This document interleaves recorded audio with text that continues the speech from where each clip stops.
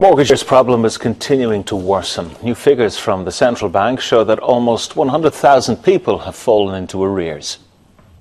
There are almost 800,000 private mortgage accounts in Ireland with a value of €114 billion. New figures show more and more of them are slipping into arrears. At the end of September, 63,000 or 8% of mortgage accounts were in arrears of 90 days or more. That's up from 56,000 in June and up from just 44,500 in December last year. On top of that, another 36,000 accounts have been restructured, meaning just under 100,000 people are in some form of difficulty.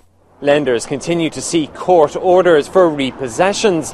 Banks repossessed a total of 162 homes during the last quarter.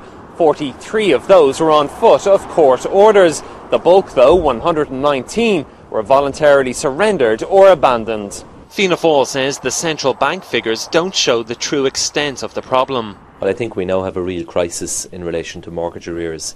When you take account of those in arrears for less than 90 days on top of the official published figures today, then you arrive at a figure close to 150,000 mortgages that are in difficulty, which means somewhere close to 1 in 5 mortgages now are in trouble. The Irish Banking Federation says banks are being proactive in helping customers by restructuring their loans.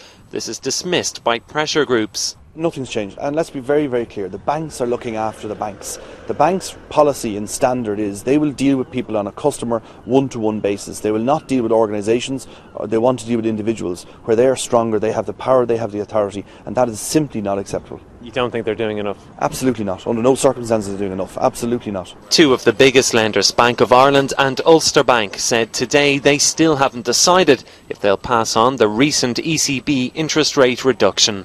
Stephen Murphy, TV3.